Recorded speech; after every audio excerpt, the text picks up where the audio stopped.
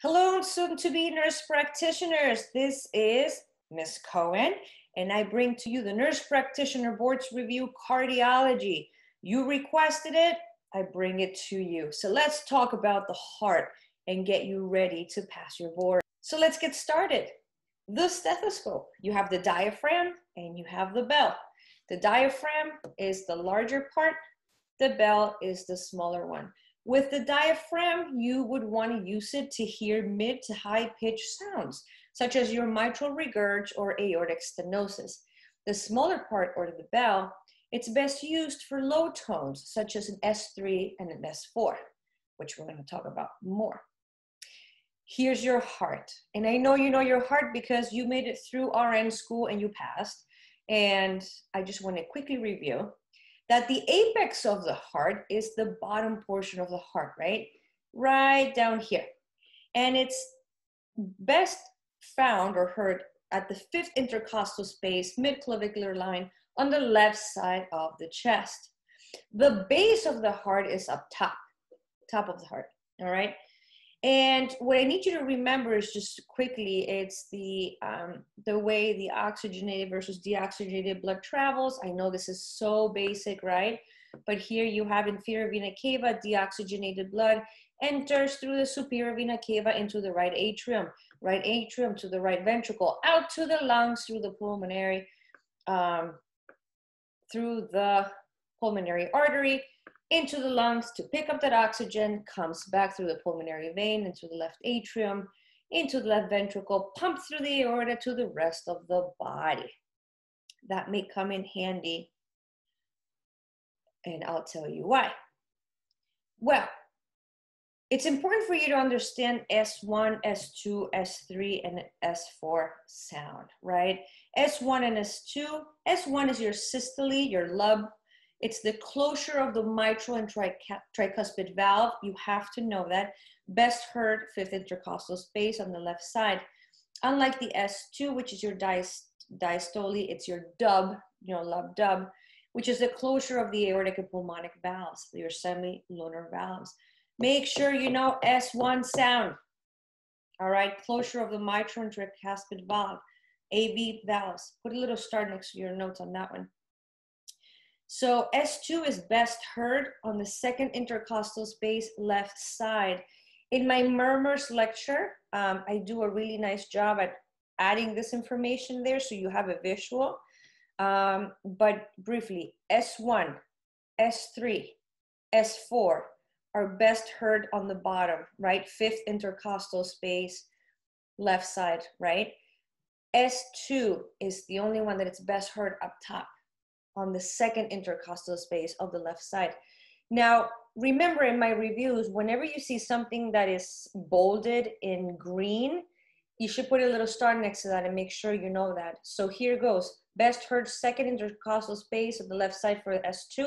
And you should also know that an S2 is normal during inspiration, but if you hear it on expiration as well, that's not normal, all right? It's abnormal if you hear it on inspiration and expiration.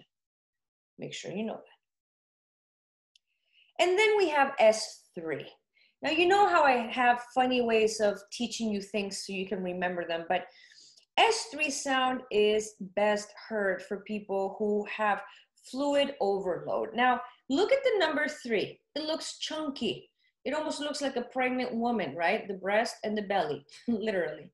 So, who is most likely to get an S3 sound? That would be your fluid overload, such as your CHF for congestive heart failure and pregnancy. So remember the chunky 3. All right. You may hear an S3 on children, and it may be normal athletes. And it's best heard, like I already told you, fifth intercostal space on the left side. Now, who gets an S4? And you have S1, S2, S3, S4. S4 is the oldest one out of the 4, right? So guess who gets this? Old people. Older people will get an S4 sound. It's due to a stiff left ventricle or left ventricular hypertrophy, all right? Most commonly heard on elderly because of atherosclerotic vessels. They're old, okay? And again, best heard fifth intercostal space on the left side. Which one is heard up top? S2, right? S1, S3, and S4, fifth intercostal space on the left side. All right, let's talk about MI. All right, acute myocardial infarction. What is going on? Your acute myocardial infarction is also known as your ST elevation infarction, also known as your STEMI, also known as your acute coronary syndrome, or in simpler terms, your heart attack. What is happening in a heart attack? Well, there's blood flow that is decreased to the heart, or it stops going into part of the heart muscle. And in this picture, could be because of a blocked artery, okay? So if you stop getting blood supply to the heart, it hurts, all right? The heart is a muscle. It will hurt. So you get chest pain, chest pressure, crushing pressure, like an elephant is sitting on the chest. I know you know this stuff. Chest tightness, pain radiating to the arm, to the jaw, diaphoresis. The skin is cool, clammy. The body's telling you there's something really bad happening, right? Shortness of breath, nausea, vomiting. The pain is provoked by physical exertion, because think about it. Either you're going up the stairs, you're not getting blood into the heart, your body's going to tell you, hello, it's hurting because I need blood, oxygen. If there isn't any, it's going to hurt.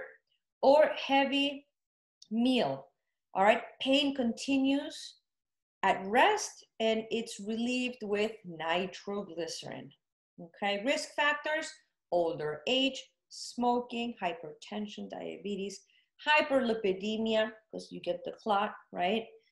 And when we think of hyperlipidemia, you should be thinking increased LDL, decreased HDL, and increased triglycerides and sedentary life. Now, quick tip if you get these confused. LDL, L is for lethal. It's the bad cholesterol. L for lethal, bad cholesterol. So that one goes up and it puts you at a higher risk for a heart attack. HDL, H is for healthy. That's the good cholesterol. Well, in this case, it's down, okay? And high triglycerides, no good, all right? So heart attack. That's your acute myocardial infarction. So for the purposes of taking the test will give you a scenario. There's a gentleman that is older and he's a smoker and he was going up the stairs when all of a sudden he felt like an elephant was sitting on his chest. He started sweating profusely. He tried sitting down, but the pain would not be alleviated. And he felt nauseous and he became pale and cool and clammy. What would you do? Well, you realize the guy is having a heart attack. So either call 911, send him to the emergency room. Don't give him an appointment to see you in a week, right? Get him taken care of.